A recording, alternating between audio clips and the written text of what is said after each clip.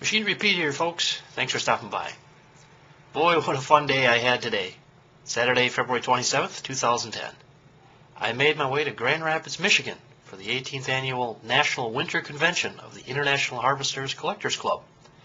The good folks in red were nice enough to invite me to come and speak at their Saturday night banquet. Saturday afternoon, I had the opportunity to walk the show floor and visit with tons of great folks, all with a passion for IHC equipment. Here are a couple video interviews I shot. Machinery Pete here, and I'm here with Fremont Hoover from Winnemac, Indiana. Now, Fremont, I understand you had kind of a unique role with starting this International Harvesters Collectors Club. Why don't you tell me the story? Well, when was it? When was it? That you got started with the idea?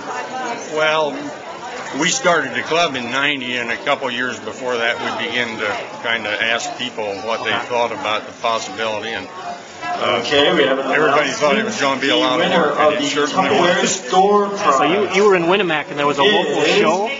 Lorna Wilson. I had become a director. Come on down, Lorna, to the Tupperware booth. That local show. Are we on the Prices Right? Yes, that's Fremont. That's the winner of the Elia Sophia door. So how many people are at the convention here now, would you guess? Karen. So this weekend, how many people are at the convention? Yeah, Karen, all right. 500 plus, I'm sure. 500 plus. And where are folks coming from? Are they from all over the country? And well, they really are. Also, just a reminder, I don't know how many chapters are represented here, but party hats. There's nearly and we got the banquet at 40 chapters. 30. Thank you. You've been a lovely audience. 30 some odd. But back in 1990, there was no national, international harvesters. No. In fact, when we put a Let's Organize letter in Red Power and Gas Engine magazine, and then we started corresponding with the people who answered. Okay. And that was one of the first questions. What kind of a club do we think we'll have? Okay. Will we have something where we have a show every summer and throw some money in a hat? Right. Or will we have an organization? We wound up with an incorporated organization. We didn't even know if it would just be regional or national. Okay. And now you guys have this winter convention and then Red Power, is that every summer? Red Power in the summer. Okay. And I guess I think we've had a dozen chapters before we got one in overseas. We have a Sweden chapter. You have a Swedish chapter of, awesome. They could just go to Minnesota, it wouldn't matter, But we got some Swedes here in Minnesota where I'm from. Fremont. Actually, I went to a Swedish college in St. Peter, Minnesota. So a few of us are out. A funny little aside. John Harbison, who is the president of the Swedish chapter, came to several of our things. Swedes must have a lot of money because a whole bunch of them would come across here for these events.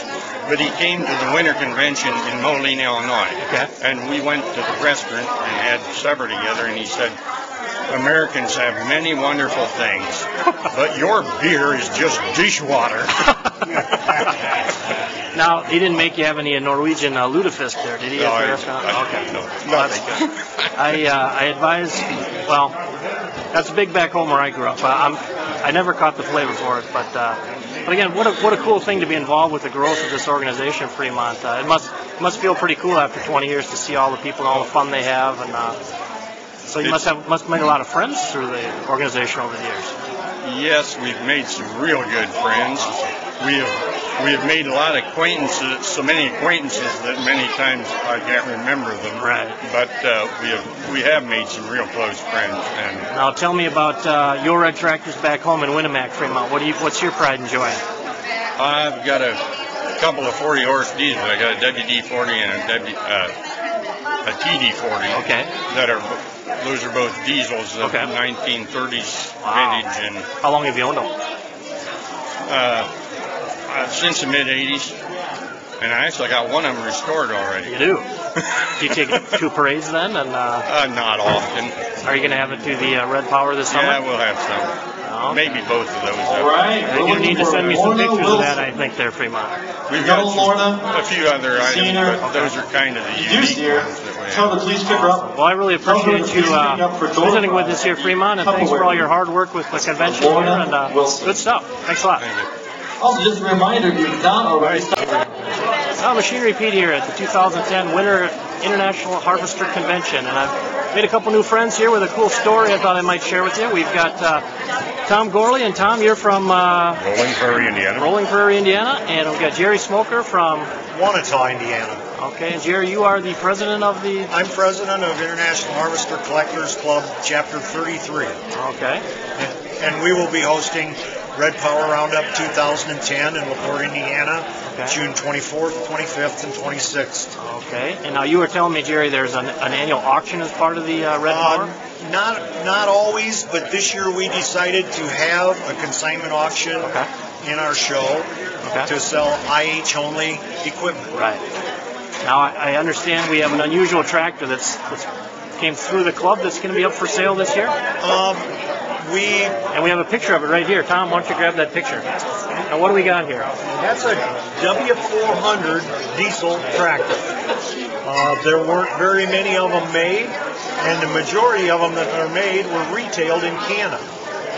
And there were none retailed east of the Mississippi River.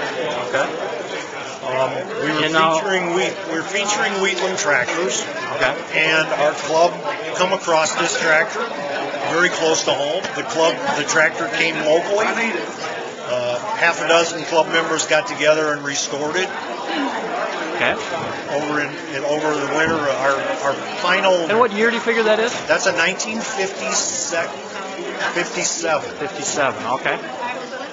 And it's going up and it'll be Friday, June.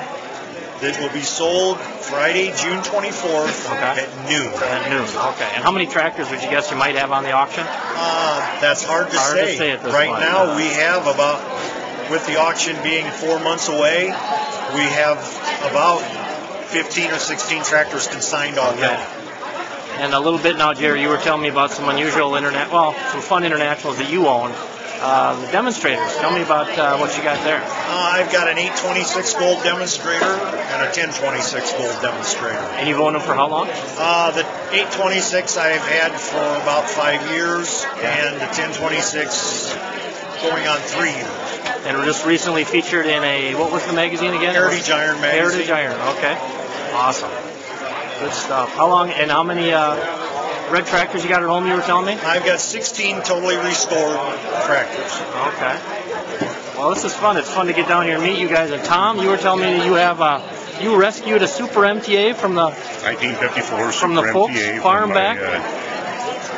Wife's grandparents' farm in northwestern Iowa.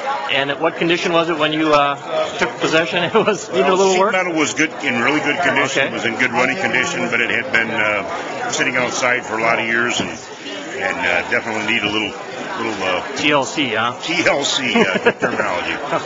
Cool.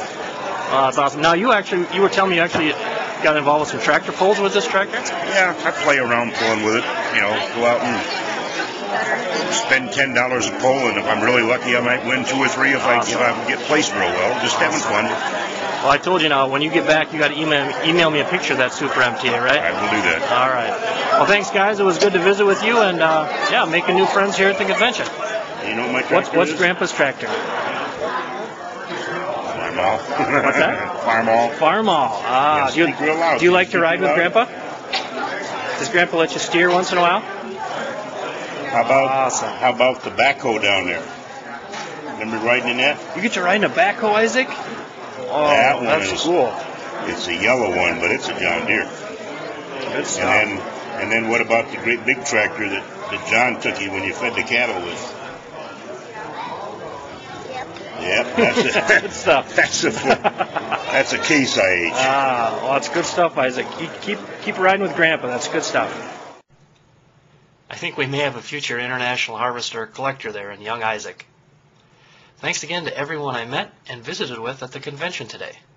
You made a Minnesota boy like me feel right at home. Until next time, I'm Machinery Pete. See you at the sales.